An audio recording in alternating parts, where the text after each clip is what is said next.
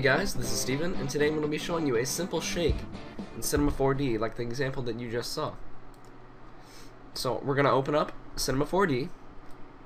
This is the one I just made, so I'm going to create a new one, and we're just going to create a nice, simple thing. So I'm going to go to MoText. Let's just set this up really quick.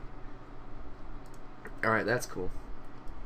Now what we want to do is add a camera, because the camera is what shakes and not the entire environment. So we're going to come up to this little white box right here and go down to camera. Also, I suggest hitting this little button right here.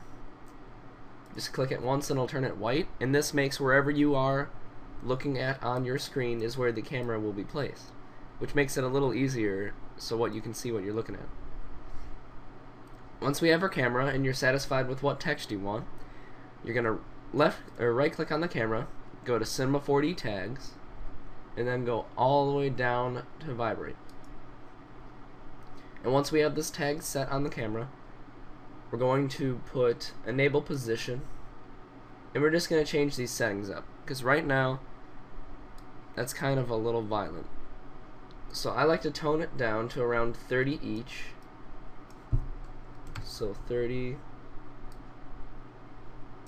30, and 30.